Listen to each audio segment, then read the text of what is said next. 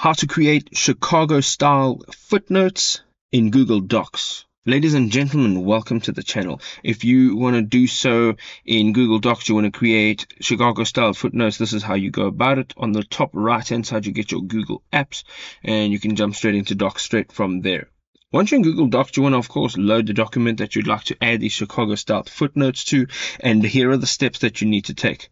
Right over here at the top, you want to make sure that you are double clicking in the header section, and over here it says first page header, and on the right hand side it says different first page. Now we want to unselect this, right, and this will make sure that the footnotes come up on every page that there is a footnote reference. So we're going to now go up to insert, and over here we are going to look for page numbers, and once you're in page numbers, your menu that you have over here, you will select out of the 4 templates that are here, the one to the right on the top. You're going to tap on that. Now you can see it has gone ahead and selected the different first pages, and it is now going to create headers per page, and your footnotes are going to come around on every end of the page. So the next thing you want to do is find the space that you would like to add your footnote, and you're going to go ahead and just click down on that, and you can see over here this is where my cursor is. So it's going to have to be directly after your full stop. And now what you're going to do is go up to your toolbar on the top of your page, and you're going to tap on insert. Now of course you're going to look for footnote, and you're going to tap on that.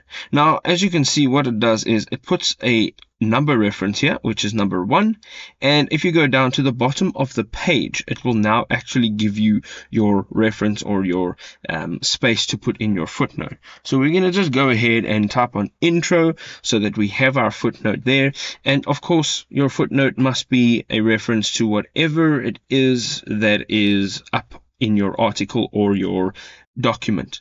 You're going to go now, and we are going to space this in Chicago style. So the first thing you want to do is double click so that you can highlight your footnote, and you want to go ahead up to your font. On the toolbar at the top here, it should be currently in Calibri, which is by default.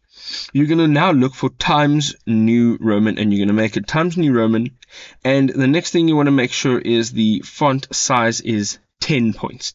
The next thing you want to do is make sure that your cursor is at the beginning of your text on your footnote, and you're going to go up again to format, and you're going to tap on format, and you're going to go ahead and you're going to look for line and paragraph spacing, and you're going to go in here and you're going to select add space after paragraph, right? And you can see now that it adds that space.